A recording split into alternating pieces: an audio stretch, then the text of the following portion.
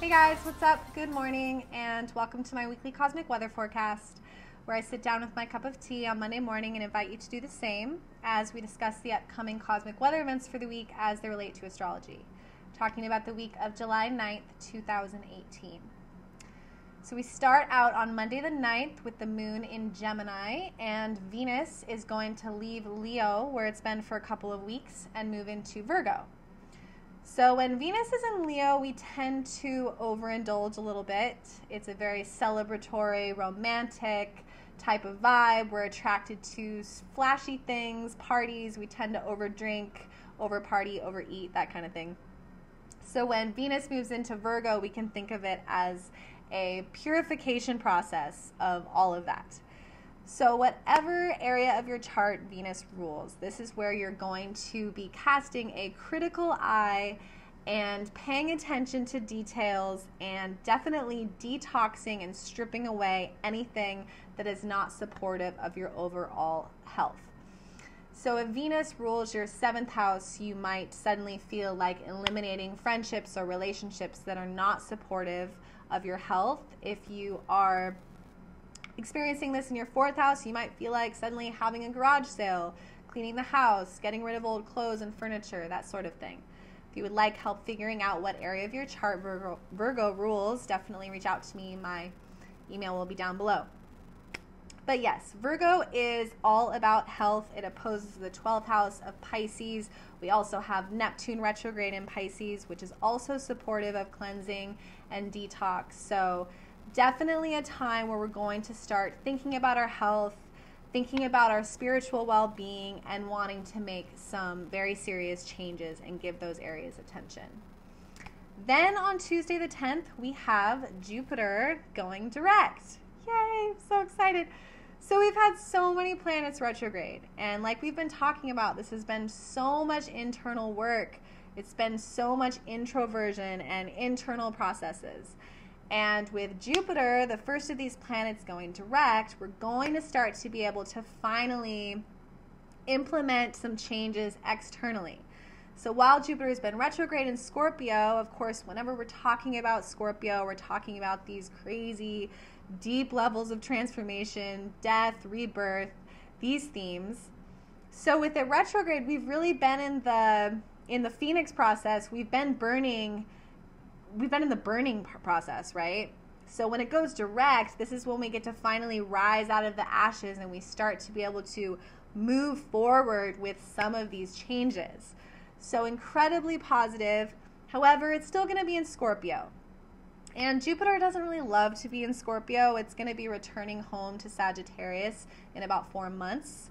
So that'll be a really positive shift. We're still in Scorpio, so we're still dealing with deep emotional work, but with this direct movement, we are going to be able to start to move forward. I think it's been retrograde for so long, we've just kind of gotten used to this feeling. So I pay attention on Tuesday, tune into the energies and see if you can see this change. Then moving into Wednesday, we'll have the moon go into Cancer. It's going to oppose Saturn. And then on Thursday, it's going to form an opposition to Pluto, coming into our new moon on Thursday in Cancer. Now, this new moon is also a partial solar eclipse. So with all of these factors, I don't think that this new moon on Thursday, the 12th, is going to be super low-key for anyone. I think that it's definitely worth noting. So first and foremost, it is a new moon in Cancer, which tends to highlight our insecurities or areas of our life where we don't feel totally safe and secure, right? It's also forming a direct opposition to the planet Pluto in Capricorn, which is also highlighting our subconscious, sub-level fears, worries, etc. So I feel that this new moon is probably going to be bringing to our awareness situations that highlight an area of our life that doesn't feel completely safe and asking for transformation as a result of figuring out why that is. It's also going to be forming a trine to Neptune in Pisces and Jupiter in Scorpio. So this is a water trine, which adds to this deeply emotional, highly sensitive period. So it's definitely going to be a day where people might be walking around a little bit more sensitive than normal, a bit more emotional, so something to be aware of there as well. And also, it's a partial solar eclipse, so we're entering into eclipse season. And I like to think of eclipses as gateways or this network of portals that work together. So if you've never honed in or paid attention to eclipse season, maybe start with this one, because this is the first of the season, and eclipses really give us these glimpses into the past, into the future, and we can use them in a really powerful way to track our progress. So perhaps on this new moon, partial solar eclipse, which is always a great time to set intentions on a new moon, which you can then watch develop over the next lunar cycle. With this new moon, because it's on a solar eclipse, you can watch these intentions develop through eclipse season. So maybe take that extra moment on Thursday the 12th to set some intentions, check in, maybe write in a journal how you're feeling, write down some themes that you're seeing in life currently, and then watch how that unfolds.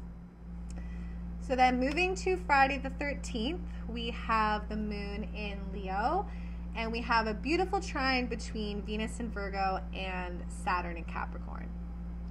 So we've been dealing with Saturn Capricorn themes this whole lunar cycle, because we had a full moon in Capricorn a few weeks ago, and now we've got a new moon in Cancer, which is opposing Saturn and Pluto in Capricorn. So we've been dealing with these Saturn themes. We've been dealing with authority. And this can be, Saturn is when you get a call from, say, the parking division because you haven't been paying your parking tickets and now you owe them like $1 million, right? That's Saturn. Should have handled your shit. You should have handled your responsibility. You didn't. Now you got to deal with this. So that obviously isn't very fun to deal with. But there's also all of these positive aspects of Saturn that perhaps through all of this transformation we've started to see illuminated, probably because at a certain point we just had to handle our responsibilities, and maybe now we're starting to see a little bit of positivity or a little bit of payoff. So positive aspects of Saturn, it's kind of like when you go traveling or you go to a festival or whatever and everything's all chaotic and you feel very ungrounded, and then you go home to see your parents and they've got the fridge stocked with food and the sheets are extra clean and the bathroom is always spotless and everything is just grounded, and yeah, it's authority and they do expect the most out of you, but there's this really stable feeling of security, and it's real, consistent love and something that you can always depend on. So that's the positive aspect of Saturn. And also, like I talked about in my last video, Saturn really does give us rewards where they're due. Hard work does pay off. So going back to this transit of Venus trine Saturn, Venus in Virgo, Virgo likes to work. In fact, Virgo doesn't even really know what to do with itself if it's not working.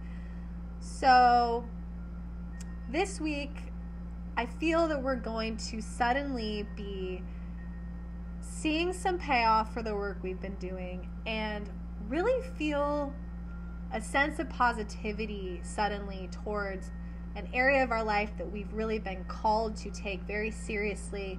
Perhaps we had some resistance come up. Perhaps we were a little bit resentful. But suddenly maybe we're going to start to feel differently about that as a result of some personal growth. And then moving into Saturday, we'll have the moon in Leo conjunct Mercury, which of course is very positive. We can feel really good about an area of our personality, feel a sense of pride and confidence. And then moving into Sunday, we'll have the moon go into Virgo. It'll trine Uranus and Saturn.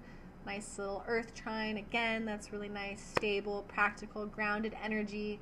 And then on Sunday, we're going to have the moon in Virgo conjunct Venus in Virgo. So Sunday, definitely, I think we're going to see a second wave of that Venus in Virgo energy we talked about on Monday. So there's going to be some area of life that's really calling for us to do some cleansing, detox. Maybe we'll just feel like something isn't quite right. So it's going to be calling for some upgrades in that department, particularly involving our health. So that about wraps it up, guys. Thank you so much for tuning in. If you have enjoyed this video, please do give it a like and a share. I truly appreciate it. And if you would like to reach out to me for a natal chart reading, you are more than welcome to do so. My information will be down below. All right, guys, have a beautiful new moon, and I will see you in the next video.